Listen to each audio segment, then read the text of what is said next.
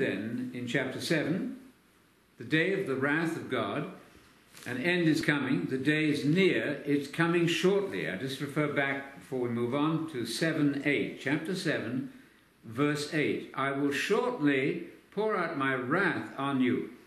The verse before says, your doom has come to you, O inhabitant of the land. The time has come, the day is near. And verse 8 says, now I will shortly pour out my wrath on you. Interesting. You can say it's come, it's arrived, meaning it's about to come. This is very important because Jesus opened his ministry with these words when he said, in Mark chapter 1, 14 and 15, and you can write to Dr. MacArthur, John MacArthur, please do that. He has much good stuff, but he doesn't quite get the point that you're supposed to believe the gospel as Jesus preached it. He comes very close to it. He just needs to be urged a little bit in that direction. Why not start with Mark 1, 14, 15, where Jesus used this language of Ezekiel, really, and said, the kingdom of God is at hand, meaning it's about to come. Get ready, because there's only one thing that matters in your future, and that is, where will you stand when that kingdom of God appears? Are you going to be in or out? Get ready, get prepared for the coming day of the Lord. It's coming shortly. Yes, it's 2,000 years, we know that, and Peter then has to step in and say, a day is like 1,000 years with God. I get that in 2 Peter. But it's always close, because you or I could die at any moment. We're not immortal yet. And then the next moment of our consciousness, after the sleep of death has intervened, we're facing the judgment. So it's never time to hesitate or to doubt or put it off. The time is near, it's coming shortly. And the point will be that in the end, through all the tribulations that are mentioned there in that chapter 7, the end result will be that the people of Israel will know the Lord. They'll get to know the Lord through that time of trial. That's the background then against which Jesus preached all this stuff. Now we're in chapter 8, so I'll read 8:1. And the title here in my NASU, New American Standard Updated Version, with marginal references, always by the one with the side margin references, says this in 8:1 of Ezekiel, Yerahezchel, to do with strength. Ezekiel has to do with, Chazak is the Hebrew for strong. Ezekiel is a strong person, right in his name. It came about in the 6th year, on the 5th day of the 6th month, as I was sitting in my house with the elders of Judah sitting before me, that the hand of the Lord God fell on me there. Then I looked, and behold, a likeness as the appearance of a man. From his loins and downward there was the appearance of fire, and from his loins and upward the appearance of brightness, like the appearance of glowing metal.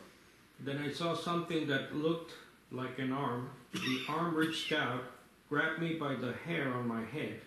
Then the Spirit lifted me into the air, and in a vision from God, he took me to Jerusalem. He took me to the inner gate, the gate that is on the north side. The statue that makes God jealous is by that gate. Yes. Verse 4. Suddenly the glory of the Lord of Israel was there, just as I had seen it before in the valley.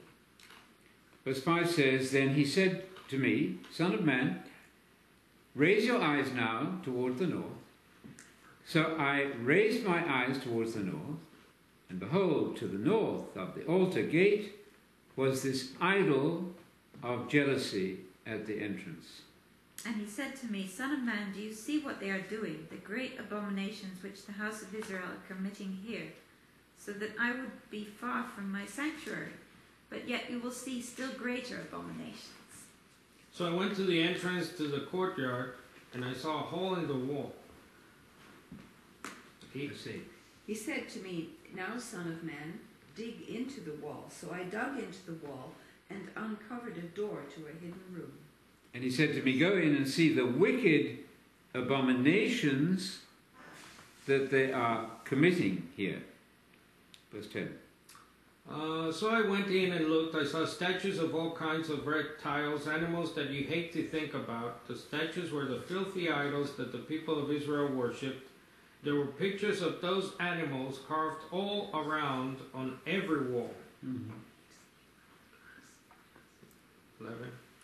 Oh, sorry, I've lost my 11. place. 70 leaders of Israel were standing there with Jazaniah, son of Shaphan, in the middle. Each of them held an incense burner, so there was a thick cloud of incense above their heads. 12 says, Then God said to me, Son of man, do you see what the elders of the house of Israel are committing in the dark? Each man in the room of his carved images? And they say, The Lord doesn't see us. The Lord has forsaken the land. And he said to me, Yet you will see still greater abominations which they are committing. So you might say, well, what has this got to do with us today? I leave your imagination to run a little bit. Can you imagine a church setting where there are all sorts of images, where a goddess is being prayed to? Is that a conceivable possibility among your friends? What about then images of Jesus, pictures of Jesus even? I doubt if that's exactly what God would want. I see no evidence for that in Scripture. I think we need somebody to research a little bit some of the buildings we look at as we drive down the road. What is that steeple about? What are the signs then of the churches of our day being other than paganized? You can refer to Keegan's book, The God of Jesus and the Light of Christian Dogma, and much of our own writings, and many church historians. Harnack, for example, very famous. Harnack, Loofs, we've written about them in our books. They know that something went wrong with the faith from the 2nd century. They started relying on Greek philosophy, Plato, in fact, who was in favor of homosexuality. Somebody could do a research paper on that too. All sorts of paganized influences swept into the church, and most people have not learned about that. They show up dutifully to church week by week by week. They don't know where some of those doctrines came from. Are they liable then to fall under the disapproval that is expressed by Ezekiel here in view of what they were doing in Judah some 500 years before Christ even? So I invite you to offer any comments you have on that section. I won't spend too long on it. These are very abominable things. The word abomination is a bit of a euphemism, I would tell you. The Hebrew means disgusting. These are things that are revolting to God. And of course, it immediately reminds you of the abomination of desolation. So all of this has relevance to Jesus' long discourse, Matthew 24, Mark 13, Luke 21, his long discourse about the events that must happen before the second coming can occur. So you may have friends in the Jehovah's Witnesses movement where they said that the second coming was in 1878. I want to tell you that that is a death penalty crime. You don't go around setting dates because you get people all disturbed and perturbed, and they said, well, the second coming was invisible. It was in 1878. And when that failed, they said, well, we were wrong. It really was 1914. This is a death penalty crime in the Old Testament. God is not impressed with that. You start announcing dates which fail, you're dead. Now, God doesn't execute that punishment now, and that's part of our problem. It's in Ecclesiastes 8:11, I think, it says that because sentence is not executed, is that, did I get the right verse? Not Ezekiel. 11. Ecclesiastes 8:11. We need to use that one very often. Sarah, could you read that verse for me, please? Because the sentence against an evil deed is not executed quickly, therefore the hearts of the sons of men among them are given fully to do evil. Yeah, the Common English Bible best captures. Yes. The condemnation for wicked acts is not carried out quickly. Right. That's why people dare to do evil. Yes. Common English Bible. Yes, not only the condemnation of it, but the execution of the punishment is not carried out. I mean, a lot of people condemning these things, but God doesn't strike you dead. Talk about this just for a moment. In the book of Acts, do you know what happened when those people, Ananias and Sapphira, I refer to it, you know this story. Well, they sold a property and they lied about how much they got it for it. This is not too long ago, 2,000 years ago. And in front of the apostles in Acts, they died. When they lied to Peter, the man first of all fell dead. Later his wife came in, told the same story, told the same lie. She collapsed and died. Are you hearing that? Wow, what sort of a God are we serving here? Later on, Paul was on the island of Cyprus and he met Sergius Paulus, and there was a certain Elymas or Bar Jesus, a false prophet there, who kept interrupting Paul, getting in the way of what Paul was saying to the good governor there. And Paul turned on this man. He said, "You son of the devil, you enemy of all righteousness, you crooked so-and-so, you're going to be blind for 3 days." We don't have that sort of power now. If we did, we'd better use it carefully. But my point here is that God is not joking about his insistence on getting God and Jesus defined right. So bear that in mind. There's another occurrence in the book of Acts, three of them altogether. The third one would be this. Herod got up and gave a sermon, gave a big talk. He put on royal robes and sat on a throne, and he was struck dead because he didn't give glory to God. Is that the guy who blew up? That he swelled up and... No. This is Herod who gave his talk, and he died in the process because of arrogance. That's in Acts. So there's three examples there. Ananias and Sapphira, the example on the island of Cyprus, and this one about Herod, the king. Can I go back to... Please. What was your original question in terms of how do we apply this to us today? Well, when we go around and look at the churches and so on. Yes. Was I that suspect... the question? I would suspect there's a lot of paganism there. Well, my question was... Somebody can write up on that. Mm-hmm. Yeah, so just speaking to that, what you just said. Yeah. In verse, 13, mm-hmm. Here in Ezekiel. Yes. What's it say again? Sorry, I don't have it. 8:13, he said to me, "Yet you will see still greater abominations which they are committing." Mm-hmm. No, sir. When it says they say...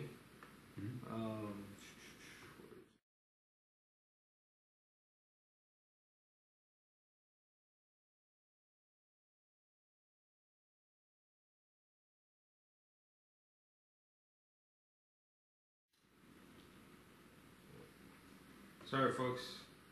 So it just cut out there. In reference to, it seems to me that throughout the Old Testament, whenever there was paganism, idolatry, whenever the people strayed from God into this stuff, they knew. Correct me if I'm wrong. They knew. People knew. Okay, well, they said here, well, God's gone. Let's do this. So, but we're in a situation now. Is this true or not? That if you go into the places that we think are pagan in some respect, and you confront the leaders or the people, it's a wholly different situation because they don't even know what you're talking about. Then they actually turn and go, "What are you talking? You're the heretic." Yes. So you see when we try to apply that to today, it's a situation much more graver, is it not? Because people don't even know. When you say, "Did you know that Christmas is pagan?" And they're like looking at you and say, "Oh, you hate Christ." Yes. Or you don't believe in the virgin birth. But you have to press on. My point is that what has happened is nothing's happening because people are not confronting. We would not be standing here talking to you today. If my point is that the people are so now ingrained in it that they don't know. No. So when you point to the idolatry, what you think is idolatry, to the windows and the steeples and this, they go, "What are you even talking about?" But some don't. You have to go on saying it anyway. And we know from our experience that there are people out there who are thinking. Of course it's difficult. It's very difficult, but the command that we are to preach the gospel in the whole world still remains. Ezekiel was told exactly that. The people are going to be very hard-hearted, very stiff-necked. They're going to have foreheads like adamant. We use the word adamant. Apparently adamant is actually a sort of a stone. And it's very difficult. So you're absolutely right. It is hard. But if we don't say anything, then the blood is on us. No, my point is Yes. not hard, or is it hard or soft? My simple point is one of the situation is totally different than Yes. what Ezekiel and the prophets encountered. Back then, they and Moses, Moses comes down and goes, "Hey, stop committing idolatry." Yes. They go, "Well, we thought you were gone, and forgive us." But now it's a situation Yes. where it's in their blood. Of course it is. It's in the structure of the buildings. Absolutely. It's in the system of their bodies, and they just look at you Yes. with a quizzical look and go, "What are you even talking about? You sound like a heretic because you don't believe Jesus is God, or you don't believe Yes. in the Holy Mary and whatever." And blah, blah. You see what I'm trying to say? Well, of course I see that, but what difference does it make to you? You have to go and tell them. My point is, we're trying to apply Yes. this Yes. Ezekiel to Yes. today, but it's totally non-applicable. No, it's very much applicable because you have to go on saying it, and we are winning some. It's maybe harder, of course, but it's the same principle exactly. Because if some kind person had not changed our minds, we wouldn't be doing what we're doing. So when you say they are doing that, that's largely true. It's very difficult, but there are some who are seeing exactly Well, what. that's why we I think we Yes. agree that when someone Yes. that's why it's such a miracle Yes, of course. that when people actually some people sort of wake up Yes. and go, "Wait a minute, Yes. I am in this situation that Yes. I believe is not biblical, Yes. i.e. pagan." That's why it's such a huge miracle. I mean, we're always after the charismatic stuff, but that's the biggest miracle, that in this situation of such ingrained in your blood paganism, Of course. that people are still waking up Yes. somehow. But not somehow, by a miracle of God. So that's exactly what I say to them on the phone when I immediately try and get onto these dear people. I say, "You're a miracle. How come you're not shaking your fist at us?" That's a miracle. I fully grant that it's very, very much more difficult now, but the principle applies to us exactly the same as far as I understand it. There's a place where Paul says that now that he's in prison, he's writing from prison, the people in the church are more emboldened to do something with the gospel. That rather implies that Paul is a solo guy. You get the fact that Paul is doing the whole thing. But Paul himself said, "Now that I'm in prison," on one occasion in Philippians, I think, "the people are more emboldened to speak the gospel because I'm not there doing it all." Otherwise, Paul seems to be operating almost solo a lot of the time. Well, I would argue once again, I don't want to be a contrarian, but That's all right. it's a situation when we do wake up, we don't go on to do that. What we're doing now as a group is fragmenting. Yes.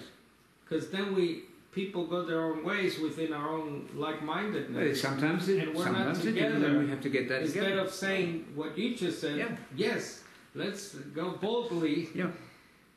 Yep. Did you find the verse? Philippians 1:14. Thank you. Can you read that, please? Most of the brethren, Yes. trusting in the Lord because of my imprisonment, have far more courage to speak the word of God without fear. Yes. Philippians That's right. 1:14. Paul, you remember in Acts 17:17, was in the marketplace. I take it that's today the internet. He was in the marketplace lobbying people, just stopping them, talking to them, engaging them, because he realized that they needed the truth to be saved. So yes, it's very hard. The principle is exactly the same, that we have to face a very antagonistic world, and that's what we're trying to do. So Keegan can perhaps, as our historian, can tell us more about the paganization of the buildings and so on. I'm sure there's a lot of stuff there. There is the book called The Two Babylons by Hislop. I'm not sure how accurate that is, but it's a subject that we can try to investigate. Can I go on to read the following verse? Yes. Philippians 1:15. So he says that's lovely, right? But then some, to be sure, Yes. preach Messiah out of envy and strife. Yes. But others from the right motives. These do so out of love, Yes. knowing that I'm appointed for the defense Yes. of the gospel of the kingdom. Yes. The others Yes. proclaim Messiah out of rivalry, with the wrong attitude, Yes. seeking to cause me trouble Yeah. in my imprisonment. Yes. Well, we hope that that will not be reproduced today. Some are doing it from the best motives. Others are doing it out of jealousy, rivalry. Heaven forbid. But Paul then is realistic. He says within the church that he knew, there are people who are doing this for the wrong motives. That's awful. Even then. But Even- he was happy. He says, Yes. what then? Only that in every Yes. way, whether in pretense or in truth, Good. Christ is proclaimed.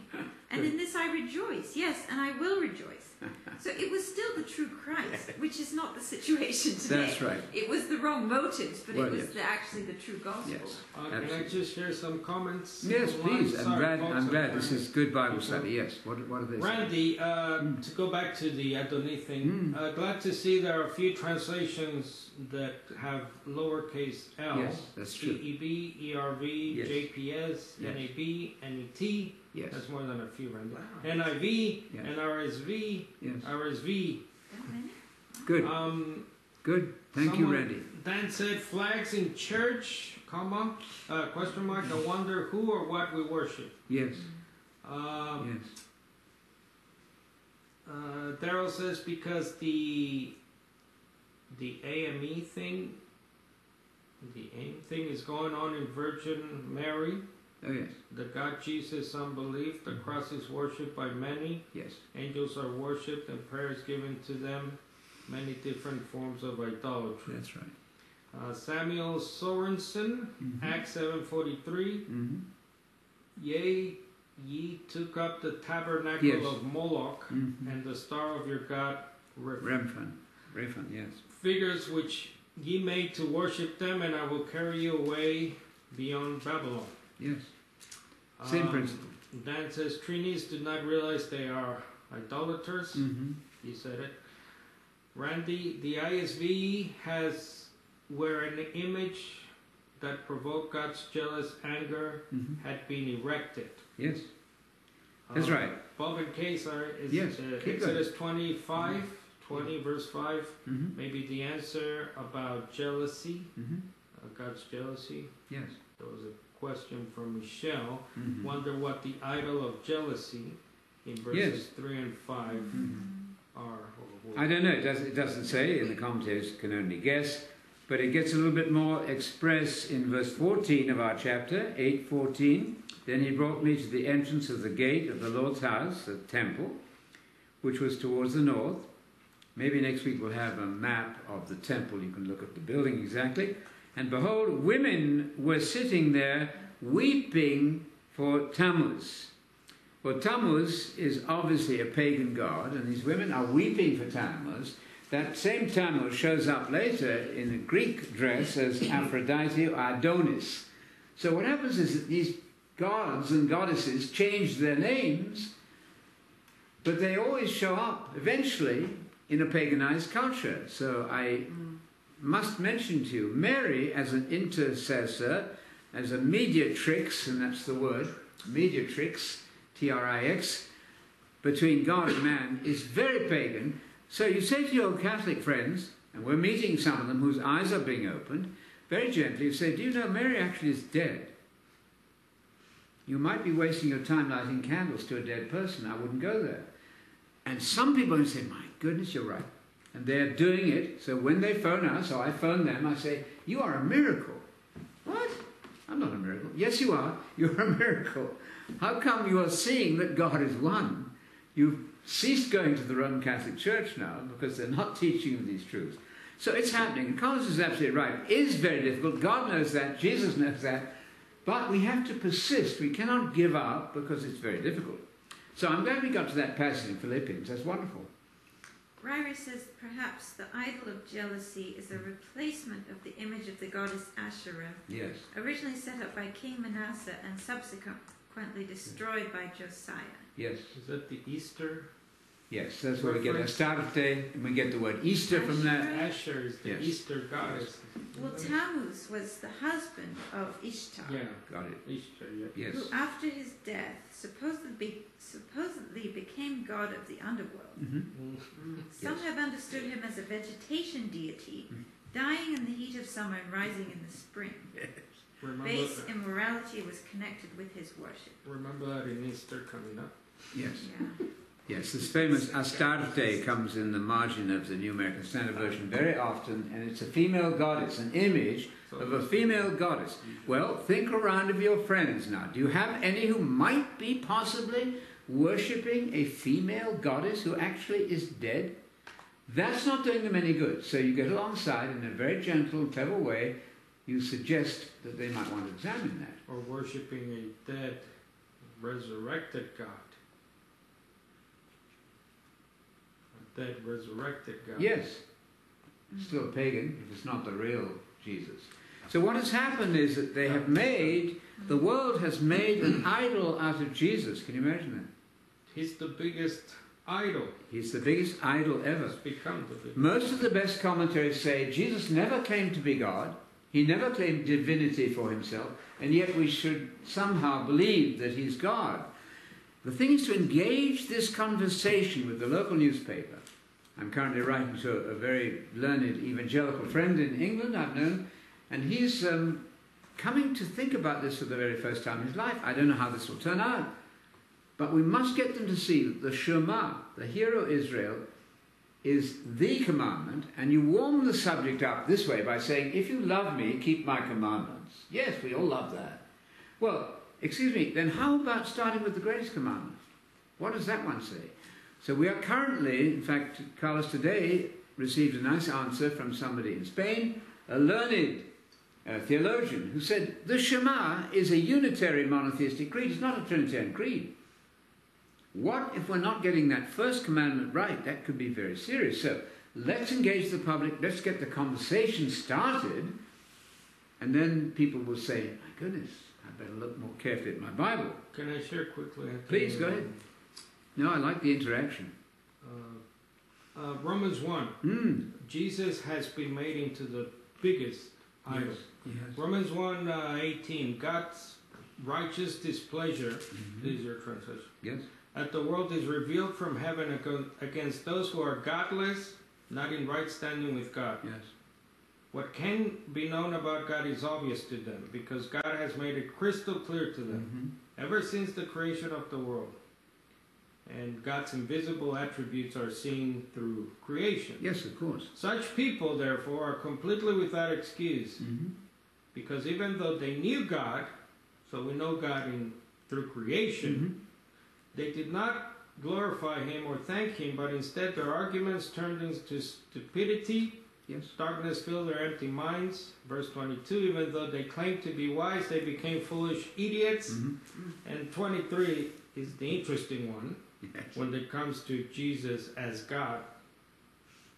Absolutely. Yes. They exchanged the glory of the immortal God for idols. Yes. Images of mortal human beings. Yes. Birds, animals, Yes. and reptiles. We had that very thing here, didn't we? 23. Paul had that passage in Ezekiel about the creeping things 120. back in verse 10, right? Verse 10 of chapter 8, the one we're doing. So once again, just to make this crystal clear, as you have here in your paraphrase, I like that in verse 19. Once again, folks, for those coming across this video, think about this. Jesus was a human being. Yes. Jesus is a human being. Yes. But he has been made into the immortal God. Yes. That's verse 23. So think about the image you are worshipping every Sunday. That's right. Jesus would be horrified to think that his followers thought he was God, breaking the first commandment. So we've got a lot of work to do. But the conversation hasn't gotten started yet, because those of us who know these things have not been frightfully activist. If we're not activists, nothing's going to get done. So we'll go after it. Help us with this question then. Ask your local pastor. Report to us on the answer. What is this creed of Jesus in Mark 12:29? Is that a unitary monotheistic creed, or is it a Trinitarian creed? And just let them answer. That is a fascinating question that will yet change the world. So those are good comments. We do appreciate your interactions. Wonderful. Tammuz then shows up as Adonis, Aphrodite, and so on. And the creeping things, I hadn't noticed that till Carlos read that thing in Romans. In verse 10 of our chapter 8, the creeping things, beasts and detestable things. Paul had that in mind when he condemned the pagan world of his day and invited them to become believers. Okay. And they're looking towards the east, are they not, in verse 16 here? Their faces towards the east, the sun. There's the sun worship going on here, obviously. We haven't read that. We haven't got to that, thank you. Let's go on a little bit more then. Finished. 14. 14. That was 14. That was 14. Weeping for Tammuz. The note in the Tyndale Bible, I recommended that the Tyndale commentary on Ezekiel tells us to look in the New Bible Dictionary for details on Tammuz. So there's a lot of exploration you could have your children do, homework on all of this to get into the pagan background. Okay, verse 15 says, I'll do 15 of chapter 8 of Ezekiel. He said to me, do you see this, son of man? Yet you will see still greater abominations than these. Then he brought me into the inner court of the Lord's house, and behold, at the entrance to the temple of the Lord, between the porch and the altar, were about 25 men with their backs to the temple of the Lord, and their faces toward the east. And they were prostrating themselves eastward toward the sun. Then God said, Son of man, do you see this? The people of Judah think my temple is so unimportant that they will do these terrible things here. In my temple, this country is filled with violence. And they constantly do things to make me angry. Look, they're wearing rings in their noses to honor the moon as a false god. That's an interesting translation. Whatever that means. What? Yes, it may not. It may be that. That'll do well. What do you have? There's much Behold, debate. they are putting the twig to their nose. And I wondered what that This meant. sounds Yes. better. Easy to read version. Yes, Mine says thumbing their noses at yes, me. that's probably better. That's good. Okay. Whatever it is. I mean, some of the background here is a little obscure, but you can look at the Tyndale commentary for the discussion, and you won't settle all issues, but you get the idea. God is not just sitting back smiling at all this. Verse 18, one more. Verse 18 to come. Barbara? Therefore I will deal with them in fury.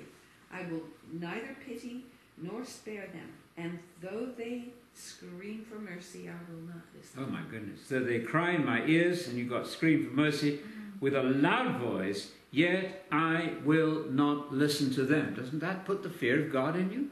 That's terrifying material. Point is that God is not this benign, tolerant person that smiles down on everything we do and says, well, they're all really jolly good chaps. They're not jolly good chaps. They're the victims of the wrath of God, and that's the gospel of the kingdom. Repent, John the Baptist even said. Turn away from the wrath of God, because the wrath of God is like the chaff which is going to be burned up. So you have two options in life. You either get burned up as chaff, not tortured forever, but burned up, destroyed, or you get saved. Either the barn where the wheat is taken into, or the bonfire. How about that? The barn or the bonfire. Write your local paper with that. Two choices, the barn or the bonfire. You make your decision. You either follow the massive paganized system we have, or you come away from that and get to the truth. Because without a passion for truth, you won't be saved. I don't make any apology for mentioning that verse in 2 Thessalonians 2:10, talking of the Antichrist, where Paul is, pointing out that the Antichrist comes with every imaginable trick. False letters and miracles and wonders, all of that. And people who fall for that Antichrist, who don't take these things seriously, are losing their salvation, Paul said. 2 Thessalonians 2:10 says, Tin agapintis alithías uke dexanto istos othine aftus. I'm using the Greek there. I hope some of our Greek-speaking friends will like that. That's the way they pronounce it in modern Greek. Paul there said, because a passion for truth they would not accept in order to be saved. Wait a minute, Paul. You mean I have to have a passion for truth to be saved? Yes. Otherwise you're lukewarm. Worse still, you might have drifted into another environment where the pastor believes in the Trinity and preaches it. And you think that is fellowship? I don't think so. Be careful. Because a passion for truth they did not have in order to be saved. Then Paul went on to say in 2 Thessalonians 2, God gave them over to a spirit of blindness. It gets worse. All right, you don't want to have the truth? I'll show you what it's like to be blind. And now they are really set adrift, wandering like stars, wandering stars. So this issue of truth is very, very important. There's nothing more important, apparently, on those texts. Yes. What It's else? interesting. The worship of the sun. Yes. Where was that verse? 16. 16. Facing east. You know, there are many. One of the earliest, I'll put it on the screen here for people. One of the earliest depictions of Jesus is as the sun god, S-U-N, Yes. Helios, Oh, the Greek god Helios. of course. And Christ there, if you can see it, is seen with the famous, what later Yes. was introduced as the halo. Yes. So when you see pictures, especially the Catholic thing with Jesus and he's got a halo, that's a reference to the sun god Helios. Right. And that took over Yes. the pictures of Christ, that thing around his That's head. right. And there you see it, you see Christ on a chariot, Anthony, and he's ascending, going up to heaven Oh, yeah. as Helios. As Helios the sun There's a god. good quote here from Hugo Rahner, Yes. Dr. Hugo, Greek Myths and Christian Mystery. The result of the church's encounter with the sun cults, Yes. like Ezekiel is describing, was nothing less than the dethronement of Yes. Helios. Yes. Yeah. And they tell- Helios also reminds me of that other word, hell. Well, it's not related to that word, but you're entitled to make all Isn't that sorts of interesting? connections. Yes, of course it is. Absolutely. So So now you the turn sun, S-O-N, into the- S-U-N, and you've got it. That's what you do. The compromise with paganism. That takes us to one of our central themes. Compromise. The Trinity. That's not a compromise. That's a come in and Yes, but it take comes from over. the That's a pagan take culture. over. Then don't forget that the church fathers said, we don't like this Unitarian creed of Jesus. It's too Jewish. We don't like that. We don't like the out-and-out paganism of the many gods of the pagan world. So what we'll do is to compromise the Shema, and we'll say that God is three. Not 3 million, but three. But that is a mixing of Greek paganism. If you please read the introduction to my translation, you can get them free from the college even. We're getting rid of a surplus amount there, just free for the postage. And the quotes in the introduction are staggering to me, because historians know that the faith of the Bible was changed radically from the 2nd century on. So most people sitting in church have no idea where their stuff came from. They need to read and study and have their children search this out. Question about verse 11 from Michelle, to go back a little Yeah. bit. The 70 elders of the vision, are the elders the heavenly host, or are they the elders of the temple? They're the elders in Of the verse temple. 1. Yeah, they're the elders in the temple. Heavenly host? Is No, there 70 elders in heaven? In Revelation. In Revelation you have elders, you have 70?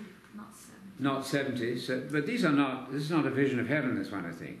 Right. They're people that Ezekiel knew. Standing in front of them were 70 elders of the house of Israel, these are human beings, with Jazaniah and the son of Shaphan standing among them, each man with his censer. They're doing this pagan worship right in front of Ezekiel.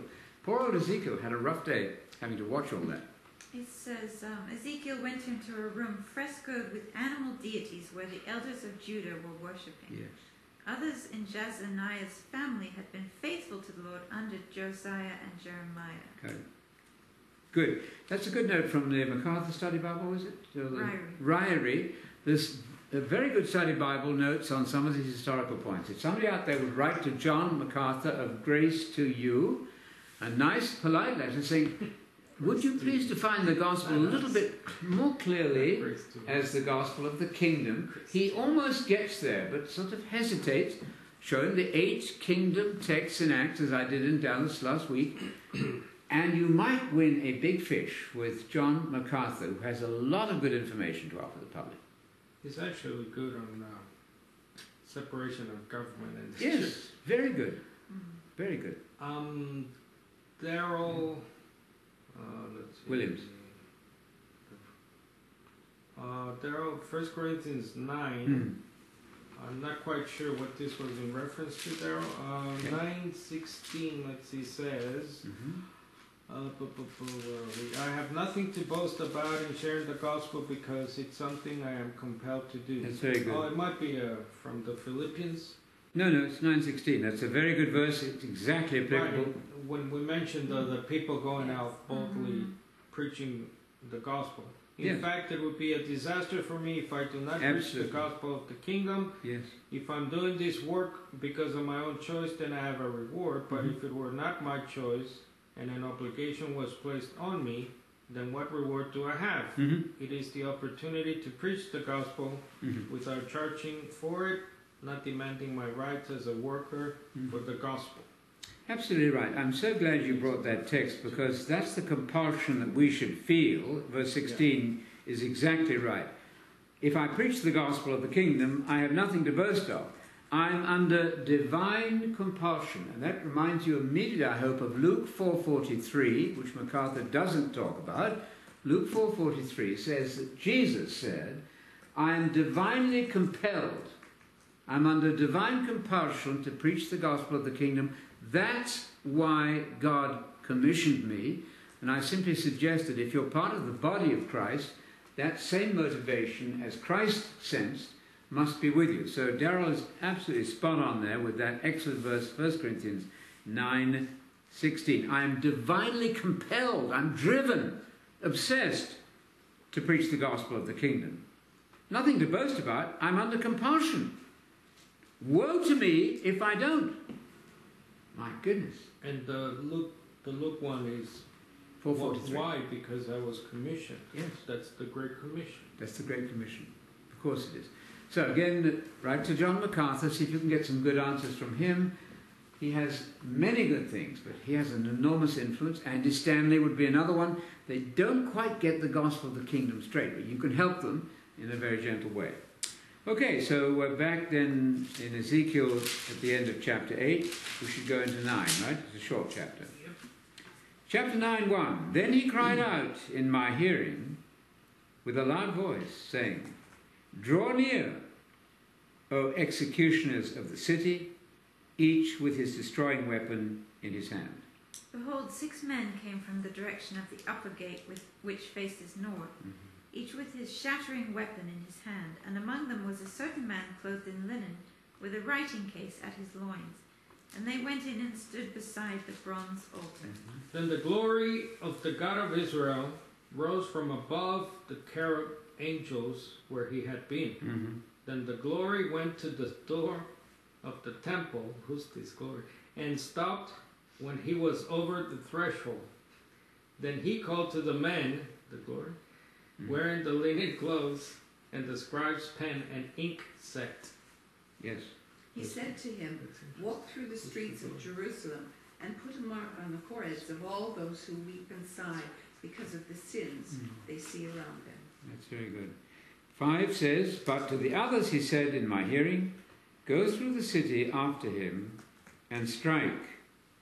Do not let your eye have pity and do not spare. 6. Utterly slay old men, young men, maidens, little children, and women, but do not touch any man on whom is the mark, and you shall start from my sanctuary. So they started with the elders who were before the temple. He said to them, Make this temple unclean, fill this courtyard with dead bodies, now go. So they went and killed the people in the city. Verse 8. While they were carrying out their orders, I was all alone. I fell face down in the dust and cried out, O sovereign Lord, will your fury against Jerusalem wipe out everyone left in Israel? Verse 9. Then he said to me, The iniquity of the house of Israel and Judah is very, very great, and the land is filled with blood, and the city is full of perversion, because they say, The Lord has forsaken the land, and the Lord does not see.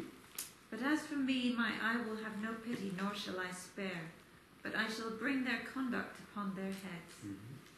11. Then the man wearing linen clothes and a scribe's pen and ink spoke up. He said, I have done what you have commanded. Yes. All right, so you've got a marvelous demonstration of God's character here, that he doesn't take evil lightly. And you have the glory of God in... Which verse was the glory of God? Verse 3. The glory of the God of Israel went up from the cherub on which it had been to the threshold. It's not a person, it's the glory of God. Is this the glory speaking, by the way? No, it's in verses 3 and... The glory of God can speak, meaning God speaks in his glory, something like that. Right. The cherub on which it had been is better than NSU. To the threshold of the temple, and he called to the man, that would be God, clothed in linen, at whose loins was the writing case. And the Lord said to him, okay, so you've got two different persons here, right? The Lord said to him, that's interesting. Mm-hmm. It would have to be an angel then, I suppose, reflecting the glory of God. The glory as an angel? Yes. Yeah, it's interesting. A personification, you're talking about glory as though it's another person. It's not another person. Unless it was, as you just said, an angel. Then it's an angel. An actual angel. Right. Something like that. That's good. Or we have the Trinity there. Yeah. Now the mark is very important in verse 4.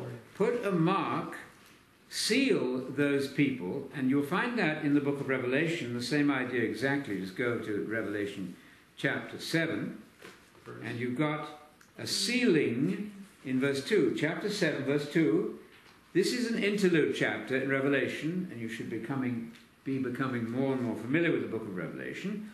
Verse 2, I saw another angel, 7:2 of Revelation, ascending from the rising of the sun, having the seal of the living God, and he cried out with a loud voice.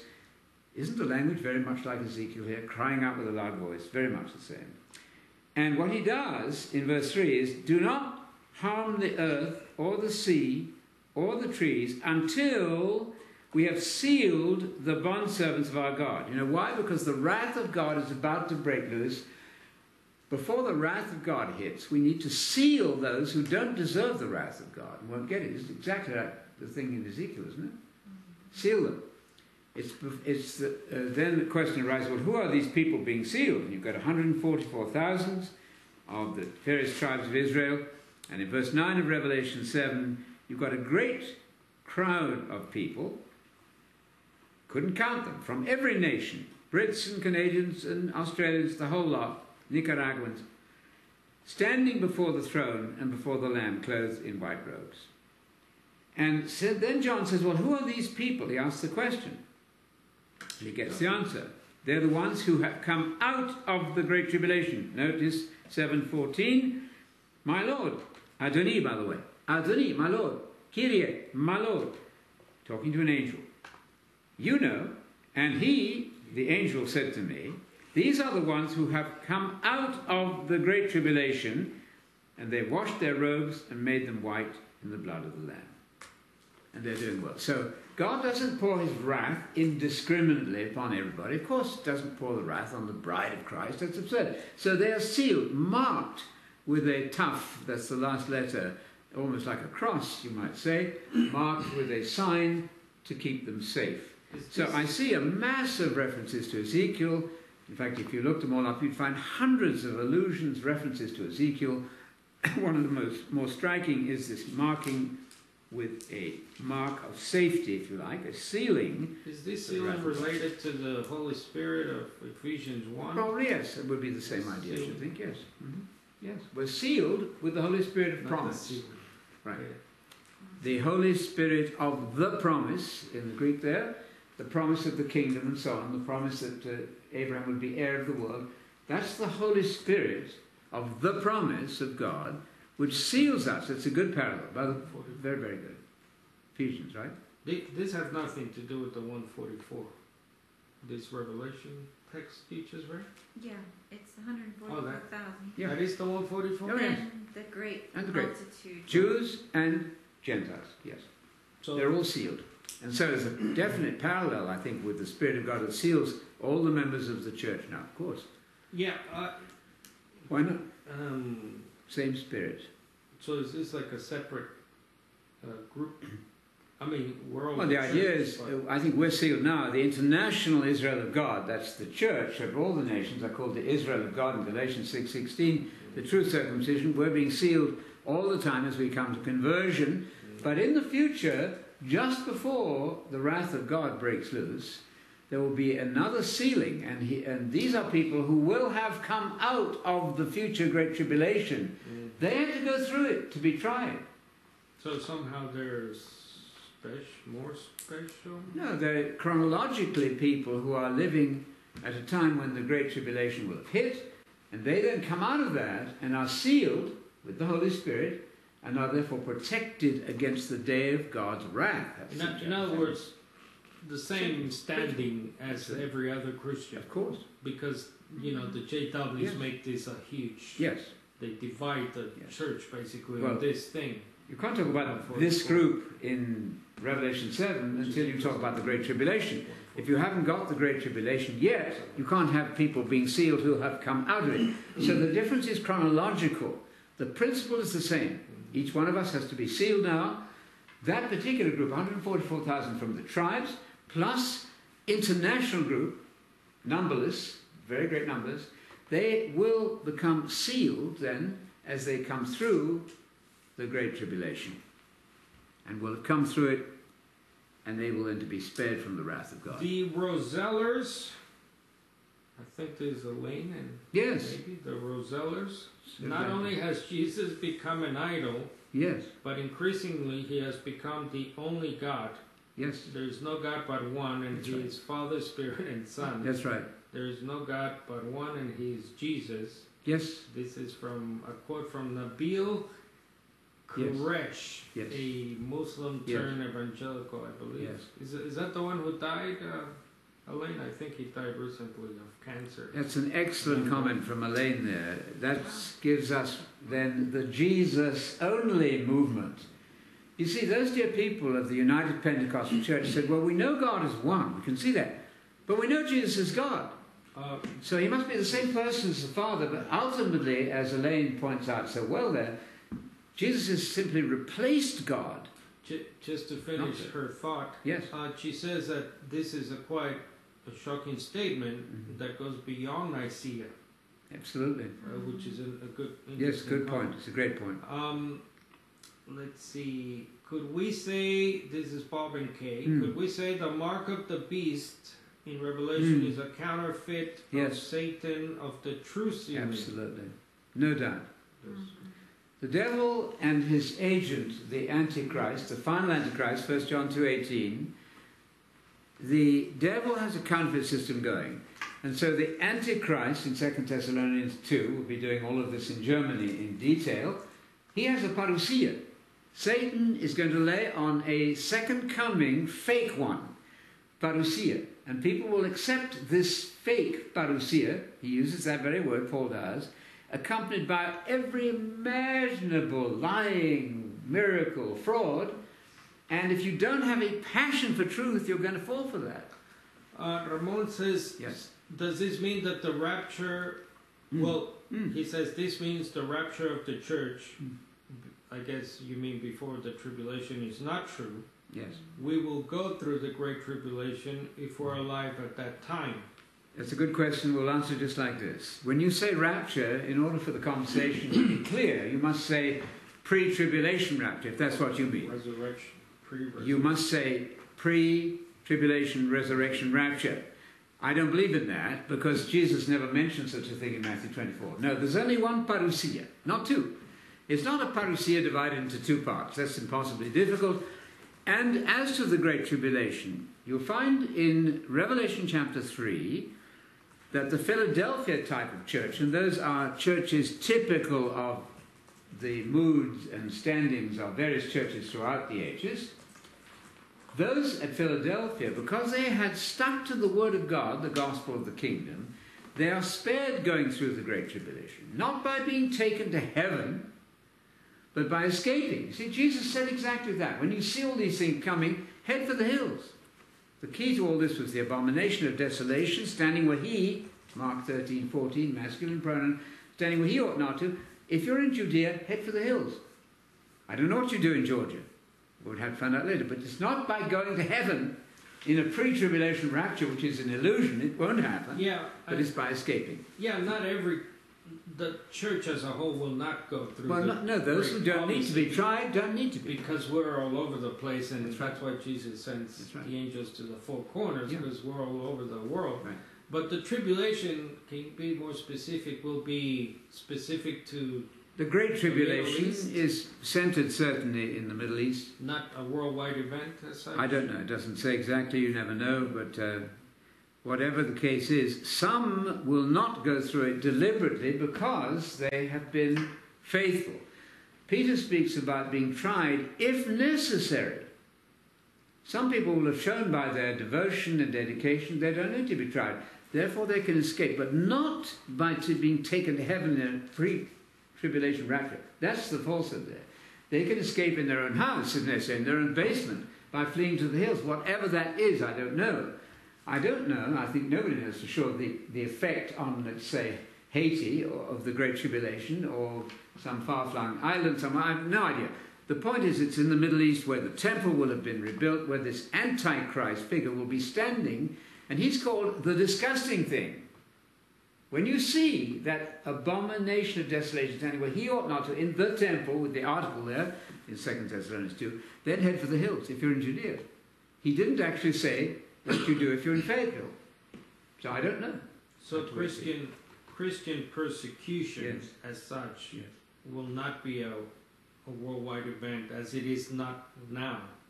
I mean, Christians are persecuted in Yes. certain parts of this world right now, so the same will be when the Great Tribulation begins, we No, assume. I have no idea the extent of it, but it's wrong to say that Christian persecution is not happening now. It doesn't matter where you are across the world. You start espousing these truths, you're going to get persecuted. So that's a standing order all the time. Different kinds. Different kind of persecution. But no, I think there are some unknowns. Thankfully, we don't have every detail of this. It would be probably overwhelming. All I do know is that Jesus gave a sign of the Great Tribulation, which is separate from the persecution, tribulation we all go through. That's Acts 14:22. Through much tribulation, we're supposed to enter the kingdom. That's not the Great Tribulation. The Great Tribulation is unique. Here's the way you do it. I'm going to do all this in detail in Germany with them. Here's where you deal with this. There can only be one Great Tribulation. We need to be able to explain this to our friends. They have many questions. There's only one, the Great Tribulation. Can only have one unique, cannot have more than one unique tribulation. Jesus said it's a time which has never been and never will be again. That's in Daniel 12, verse 1. Daniel 12, verse 1. Once you establish that there's only one, the Great Tribulation, then you have to say, well, when is it? A number of people have been taught wrongly that it began in 70 AD. That's got to be wrong. I'll tell you why. Because it says that the Great Tribulation, Jesus said this, will be a time when pregnant women and women nursing babies are going to have a very tough time. That, I want to tell you, is not 2,000 years. So here's the crunch that you'll come into in all conversation about this. Matthew 24:29, and the equivalent in Mark, says, immediately after that great tribulation, the sun will be darkened, and you'll see Christ coming visibly. Right? Is that clear? Immediately after. Now guess what? Immediately after, ask your 2-year-old what that means. They will know. This forces the Great Tribulation into the future, immediately followed by the second coming. Don't let anybody tell you it began in 70 AD. If it did, immediately after is going to be at least 2,000 years later, that would mean that the Great Tribulation is going on right now, and it isn't. When we go to Olive Garden for a celebration, we go in and I say, by the way, this is not the Great Tribulation. And I'm coming against those people who think it is. Relax. It's not an easy time for anybody. I see that. But it's not the Great Tribulation. So we covered that, I think, well, and all comes out of Ezekiel, by the way. The sealing of those who don't need to be punished further with the day of the Lord. That's great. So Great Tribulation, Daniel 12:1, Matthew 24:21, equivalent in Mark and Luke.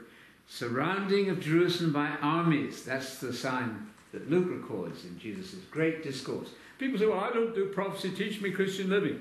What? Since you're on this, You must do it. since you are on this Yes. thought, Luke 19 Yes. Brilliant. is not the future, right? You believe that is a 70 AD prophecy? Remember the Oh, you're talking about Luke 19:11 or which one? 20. Oh, okay. Yeah, that, I don't know. It doesn't matter. It's Where the same. Jesus sort of talks about Yeah, it could be 70 AD. armies surrounding and destroying the temple, but devoid of any prophecy. Yes, it could be. It could be a 70 AD. It could be a 70 AD. That's possible. I was talking about There's a running conversation here good. online about idolatry. Yes. People who follow sports Yeah. religiously, addictively, Yeah, addictively. Yes. could be a form of idolatry. It could be. So there's this debate going on. Also, Rosellers, I think that Christian nationalism, Yes. America overall, Yes. or do you mean America first? Yes. Anyway, is worst. Yeah. A pastor once said, quote, who was it? You didn't say who it was. If you are not supporting this president Yes. and this war, you are not a real Christian. Yes. Yes. I immediately walked out. Oh, so it was at a cog Yeah. church, I guess, Okay. or something. If you can name the person, please do. No, we don't need to know who that is. Very, very bad. Obviously. Omar said, maybe not a typical American Christian who is patriotic, Yeah. but a follower of the way, yes. Yes. If you mean the way, not in the No, not the denominational international. sense. No. Of course, we should honour the president. We should pay respect to all authorities and obey them as far as they don't tell us to do something that's against the will of Christ and God. That's very clear. But we are not, I repeat, not part of this world. I am a green card person here. I reside in this amazing country. I drive on the same wrong side of the road as everybody else does, and I pay the same taxes, but I'm not a citizen here. And so if they asked me to pick up a bomb and throw it at somebody, I couldn't do that. I don't think Jesus would. On one occasion, he said, go and get 2 swords. And people say, there you go. You see, Jesus was really military. They don't read the context there. Go and get 2 swords and just finish the thought, because there Jesus said, this is so a prophecy is going to be fulfilled, that he will be reckoned as a freedom fighter. The Messiah will be reckoned as a common fighter, and so let's get a couple of swords for that prophecy to be fulfilled. And when they brought the 2 swords, Jesus said, joke over, that's enough, that'll do it. Well, Nothing whatsoever to do with going to fight wars in the world. Yeah, more specifically, he would be buried amongst revolutionaries or terrorists. Sure. Because it's not actually thieves No. on the cross. There were insurrectionists. Yes, insurrectionists, absolutely. Dan says about this idol thing and sports. Yes. By the way, Falcons suck. Worship of something drives us to a place. If it drives you to a place of priority, so if you Yes. put something above Yes. God, obviously that. Michelle says that sounded offensive. Okay. My Falcons suck thing. Yeah, it does. We will We never don't want live that down language. that Keep lost that language question. way out of everything. She's right. We spend, Michelle says that we spend a whole lot more time, money on our faith Yeah. than we do watching our favorite football team. Well, that's Some. Good. some do. That's excellent. Okay, yeah. Good. Right. Verse 4 gives us a very important, I think, and practical Mhm. lesson in the sense that we are to weep and sigh because of the sins around us. Absolutely. Because all too often the thinking is that we are to not judge, and we are just to Right. accept and not judge. Nice. So this is so important that you don't even receive the sealing unless you are weeping and sighing Yes. and feel sad. actively, I would say activism is built in here, actively doing something That's a great point. against it.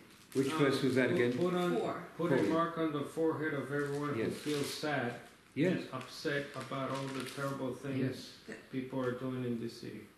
Is any other translation stronger? Sad and upset sounds awfully feeble to me. How's yours? Sigh Weeping and sighing. Yeah. Yeah, sigh that's and pretty. groan. But weeping, Weeping. I mean, and of It's course, the NLT, folks. this, we have to be weeping and sighing about the wretched abortion that is going on around us. Absolutely right. And don't forget the 250 million cases of medical drugs even on Fox News this morning. 250 million cases recently of the overprescription of drugs which actually kills people. The opioid crisis is massive. That's not something to wink at or smile at. So which was the verse about sighing and crying again? Get that? 9:4. Yeah. 9:4, thank you. The Lord said to him, go through the midst of the city, even to the midst of Jerusalem, and put a mark, a stamp, a sign on the foreheads of the men who are sighing and groaning. That reminds me of the text there in Peter where he says that Lot was terribly grieved at what he saw in Sodom and Gomorrah. Terribly upset. Now Lot did some strange things himself, you can read the story, but that's a good point. If you are not visibly upset by the excess patriotism, if you're still waving the American flag or the British flag or the Australian flag, you are not there yet. Do not be military. Do not be involved in politics because you are not fully committed to Jesus if you are. Unless God tells you to. Of course. And then we have here, right? Verses 5 and 6. Yes. Go kill them. Don't show any mercy. That's right. And you go do it. That's what Jesus will tell you when it says, bring my enemies before me. Right. So that's when that expires, folks. Yes. Just because we're nonviolent now good point. doesn't mean God and Jesus himself will say to us, right. okay, now it's the time. Pick up your weapon Yes. and chop them up into little pieces. Yes. God is a God of vengeance. What's that? Vengeance is mine. I will repay, but you let him do it in his own time. So that's very good. Carlos there quoted from Luke 19 where it says, Jesus said this, bring my enemies in front of me when I come back and slaughter them. And How many sermons have you heard on that? slaughter. Yes. But don't do it now. For the time being, why not rather be defrauded, Paul said. Allow yourself to be cheated. He's appalled, Paul is, that they're taking each other to court as Christians. What? You must be kidding. That's in 1 Corinthians chapter 6, about taking each other to court. Don't do it. Don't go to court in front of unbelievers. Why not allow yourself rather to be defrauded? There's a place to do that. Interesting subject. Okay. Very good comments from out there. I'm glad we have stimulated some good Bible study. As I understand it, Bible study is interactive, ideally, and by this miracle of technology, we can hear what you have to say, and some of the comments are very, very instructive for the instructor, let me say. I've learned some things about the mark that I hadn't thought of even before we started this morning. So, if I could read Luke 19, the king said to those who were standing beside him, take the money away from him, give it to the one who made 10 times as much. They protested, but master, he already has 10 times as much. The king replied, I tell you, to those who have, more will be given, but those who do not have, even what they have, will be taken away from them. As for my... So this is when the king returns, by the way. This is second coming resurrection time, not now. As for my enemies who did not want me to be king over them, bring them here and slaughter or execute them in front of me. In front of me. So Jesus wants to see his enemies slaughtered in front of him. Okay, there's a new refrigerator verse. I don't think we want that on the refrigerator, but that's interesting. I've got that memorized now. That's 19 and 27. That's 3 times 3 times 3. Easy. All the threes, 3 times 3 times 3. The 27th verse of the 19th chapter of Luke. I've got it memorized. Bring my enemies in front of me and slaughter them in my presence. He wants to see it.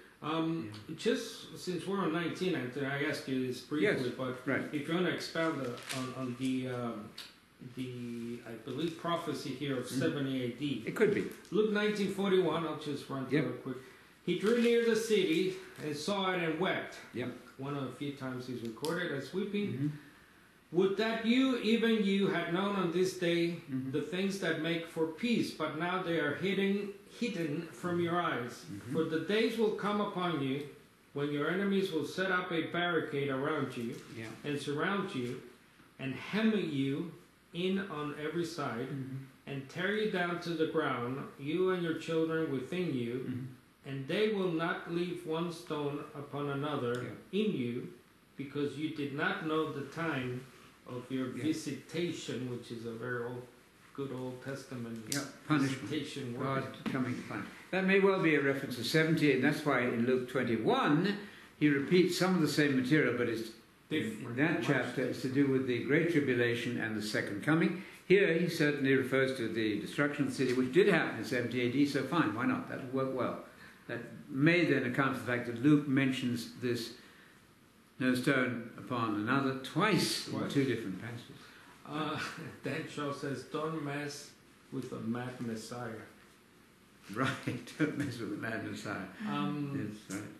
It says here, we should be a follower of the way. The way is through Messiah Jesus. Yes, it is. I always liked it when Paul mentions many times he is a follower of the way. That's there. Yes.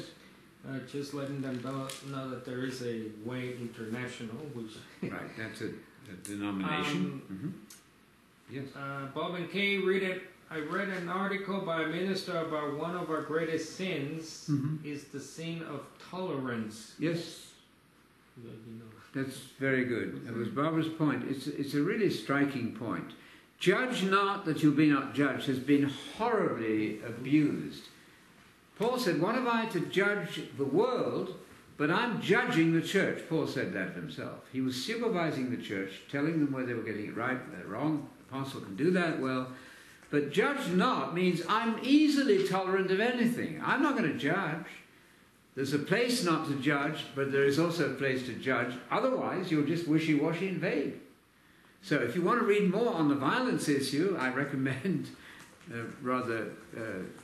maybe this is not a Christian thing to do. My own attempt at that was down at Bethany Seminary, where I had to write a thesis for my degree there, and I called it Towards the Cessation of Church Suicide. The strongest argument that I could think of, and maybe I'm wrong, you might want to read it outside, it's called Towards the Cessation of Church Suicide, was that in wartime, Christians always killed each other. What? By this shall all men know that you have love for one another. Amen. If you love each other, right? Kill each other. Yes, because I don't think kill.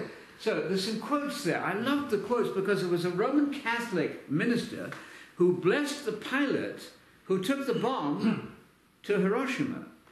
And one day he woke up and said, "What? Goodness, what am I doing here? I'm blessing the pilot that dropped the bomb on the nuns in Hiroshima." Yes, that was an aha moment, I hope, for him, and I hope it will be for some of you out there listening to me today.